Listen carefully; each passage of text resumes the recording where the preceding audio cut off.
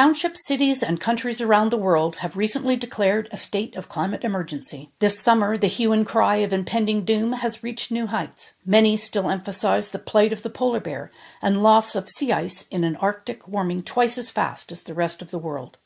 It's now September, and Arctic sea ice extent is approaching its low point of the year.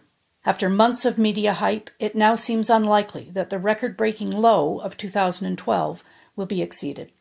Polar bears have existed in the Arctic for hundreds of thousands of years, while the animals they depend upon for food, especially ringed and bearded seals, have lived there for millions of years. All have adapted through natural selection to the immense changes in sea ice coverage that occur organically in the Arctic.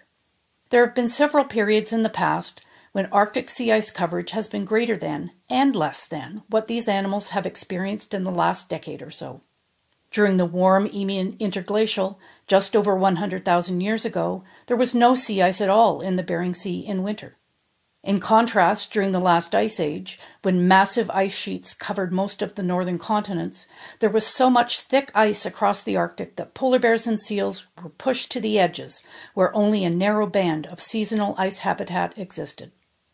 Consequently, it is not surprising that polar bears, Arctic seals, and walrus have been thriving since sea ice coverage hit a low point in 2007. Low summer sea ice extent is nothing new to these species, no matter what the cause. Contrary to what some scientists claim, ice levels this century have not made a continued decline since 2006. They seem to have stabilized, with some year-to-year variation, after a sudden drop to a new lower level, with no negative consequences for wildlife. Dozens of fat polar bears filmed in Russia in February this year, hyped by news outlets worldwide as victims of climate change, had not been forced ashore by lack of winter ice. They were habituated garbage bears that chose to stay on land the previous fall because they knew there was a reliable food source at the town dump. Starving bears are not victims of climate change either.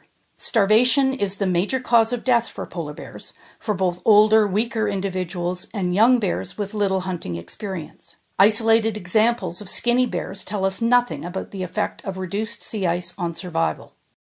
What about attacks by bears on people? 2 Canadian Inuit hunters were mauled to death by polar bears last summer, and both incidents were falsely blamed on recent sea ice declines. In truth, the Fox Basin attack survivors waited days for help at the end of August because they were surrounded by so much ice that it took an icebreaker to get to them.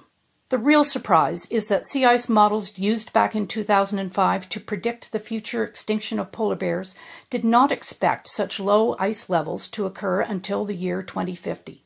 It turned out that not only were these computer model predictions of future sea ice wildly wrong, so were the predictions of future polar bear catastrophe. Polar bear numbers worldwide did not decline as predicted, but instead have increased by at least 16% and probably much more. Polar bears are doing very well in a warmer world. This summer, bears just off the ice have been fat and healthy after gorging on young seals during the spring. Based on the known response of its top predator to almost 50% less ice than there was in 1980, there is no evidence of a climate emergency in the Arctic. Polar bears and other Arctic species are taking reduced summer sea ice in their stride. And if there is no climate emergency in the Arctic, there is no climate emergency anywhere.